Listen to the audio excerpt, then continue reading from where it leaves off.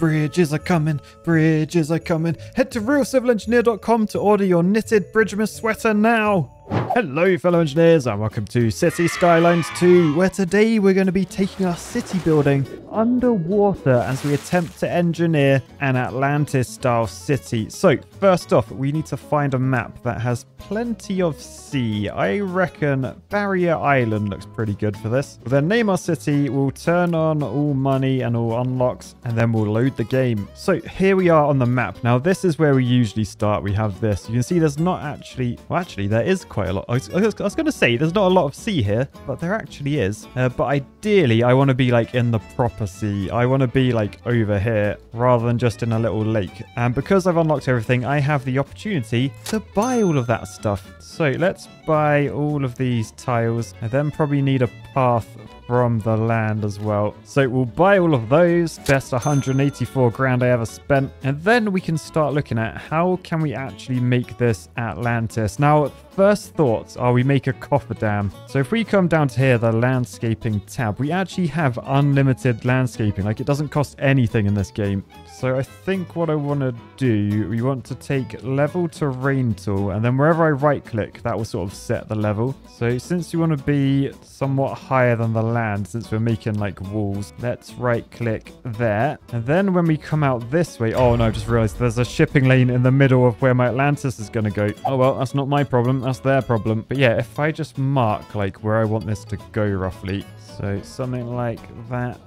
I'm just going to do like dots opposite, and then I'll curve it all up afterwards. But yeah, basically I've made the land come up to exactly where we want, meaning the inside of this I should be able to pump this out, and then the outside should stay wet, and that's exactly what we want from the Atlantis. And I appear to have found an issue with what I'm trying to do. I think you can't raise land where shipping lanes are. Yeah, look at that. You've got a hole straight through Atlantis. Not ideal. So we need to we need to now move this whilst keeping that in mind. But before we do that, I did just want to do like a small little test just to make sure I can actually pump the water out. Because again, this is a brand new game. It's not Cities Skylines 1. And when I did this in Cities Skylines 1, I used a mod, like a super strong pump. That might not work. So let's go to water and sewage. We then want water pumping stations. And then we want to shove those down like that. Can I upgrade these at all? No. Oh my goodness. Look how deep it is. Oh boy, that's a lot of water. Right. Anyway, these need roads annoyingly, but we can put that in. And remember, the road has given it a pipe to connect to under the ground. So I think this should be pumping. Except it's not, because look, it needs electricity. So can we shove a wind turbine on here? Wind speed too low. Oh, that is not ideal. Maybe I can get a geothermal plant down. It's got to go in groundwater, so up there will be fine. And because this is geothermal, this should always produce electricity. I don't need to like bring it fuel like coal or anything. All right, okay, so now we just got to road this up. Then question, can I use electric power cables to take the power across the sea? Oh yeah, we can, look. I did not think that would work, but nice. We got wooden pylons across the sea like that. But yeah, that now means that this is up and running, although it does have no employees. Now, what I was thinking for my actual Atlantis was I'd build like a tunnel over to them. I didn't think about how I'd get people over in order to just build it. Well, not even build it, just pump it. So what I may do is find like the best bridges in the game. I mean, that should do the trick. Check that. Actually, what have I done here? What's happened to my foundations? My bridge pillars are all, well, they're just not. They don't exist. Still, from the road, looks like a very, very grand bridge, which is what I was aiming for. Because then I can connect that together and that together. And then down here, once I connect this highway up, we can then start getting some people down. So let's get some high density living, some low density living, and all the other types of living in between, as well as all the other stuff like schools and high schools and hospitals and boring. Oh, and I've just found this advanced water pumping station. This extracts water faster than the normal pumping station. So I should probably try and shove one of these on somewhere. So let's just make a bigger pad like that. Shove the pump thing in there like that. Right, and then hopefully as people start using water? Oh no, they don't have water. Why don't I have water over there? Does our bridge not carry? Oh, our bridge doesn't carry anything. All right, drainage across the sea, go. Okay, everyone. Yes, everyone is connected now. You can finish building your buildings. Oh my god, look at the size of that bit. Why is that so tall? That is so tall. Anyway, I've built all of this. We've got a population of 20 people at the moment. I mean, it is flying up, thankfully. So we should see, yeah, there we go. Lots of people arriving. Danny Aaron's in his caravan. And what I'm hoping is they will start using up water, which means these will be pumping away. And we should hopefully see the water level this side dip lower than the side on the left. Alternatively, I have just had a little thought, quite an engineering thought as well, about how I could do this a different way. Because remember, I need to move this anyway, because bloomin' shipping line. But yeah, right, now we've flattened what we had. My other solution, I've just realized, like, this is a circle tool. So if I just make it really big, oh, it only goes to 1,000. Still, what I can do is literally just build like that. And then I have like, I've just built an island, and then I can just drop this. And if I just right click down there to select like the sea level, then when I press in the middle, oh yes, we've cut a donut out. Although, was it leaking? It's not leaking. Okay, I can definitely make an Atlantis city. And this is how I'm going to do it. I just need it to be way bigger. So we find where the top edge of that shipping lane is. Oh, we're quite good. Okay, it goes to there. So if we make that the top of our Atlantis, go to the bottom about there, and then we just try and circle this up. Now, drawing circles by hand, not my strongest attribute. I mean, unless it's attached to another circle and something in the middle, it's it's quite difficult. However, what I plan on doing is when I've got the rough outline like that, I can use roads. So I think what I want to do, I want to go from the middle and then just go this way. We'll make that number down there 7. Can we get 700? 704. Yeah, that sounds good. Okay, so then we go 90 degrees over to the right. We want to get to 704. Annoyingly, it snaps to 7. I mean, it's not snapping 20. It's going mental. There we go. 704. Wait, what's the distance? Why is it going longer and longer? I'm not even moving my mouse. It's now 1 kilometer long, apparently. I don't understand. 1.2 kilometers. Where are you going?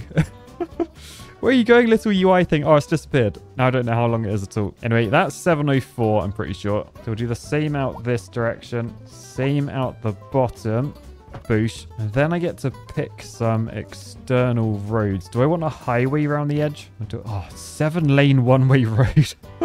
I would love that around the edge of Atlantis. Okay, we'll try an 8-lane divided road. Now, what I want to do, I want to select this tool here, the simple curve. I can then select there, and then I want to go 90 degrees straight up like that until I intersect with the end of this. So that should be 704 like that. So I click there, and then I come over to this point, and if this snaps in like that, that's 704. You can see 90 degrees up the top as well, so boosh. And then that should be a perfect quarter of a circle. So if I just do that the entire way around, then we end up with this, which I think is a perfect circle. And so now is the bit I'm really hoping does work. If I delete these in the middle, so we have that, we can see how badly my eye-drawn circle is. But yeah, we should now be able to shift terrain tool, and I can shift this down as deep as I want my Atlantis to go. So I reckon that deep would be pretty good. So let's grab that level, flatten the rest of it. Oh no, oh, water keeps appearing but then disappearing. But yeah, I think I can go right up to the edge of the road, and then we do get a perfect circle, although it is sort of leaking.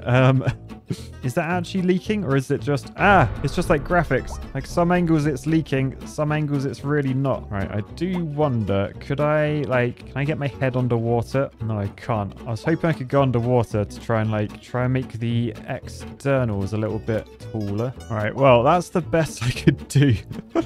We definitely have a leak down this side. I'm wondering, could I use like the slope terrain tool? So if I slope, I think I can click right click down there, make my brush smaller, and then start up there. And then it should, yeah, we've done like a slope like that. So if I just work around doing this sort of thing, then this should maybe sort of help the walls from flooding. I mean, it still looks very floody down here. Okay, instead then, is it worth just adding like a width? Because this going to stop my walls from flooding?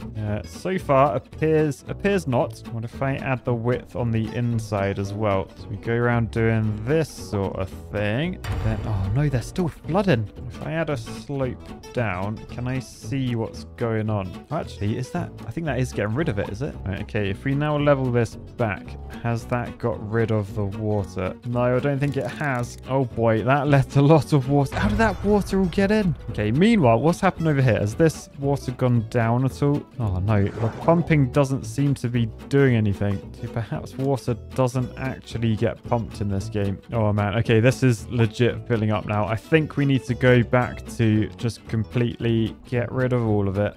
Fill it all back in. There we go. All right, this time I'm going to make it, oh god, I'm going to make it a little bit wider, and then I'm going to cut to the road. Now you can see there's water in there, but when I let go, that water does disappear. So was it a depth thing? So if we go deeper, we see water, but no, then it disappears. Okay, interesting. Let's go closer to the edge. All right, is there still...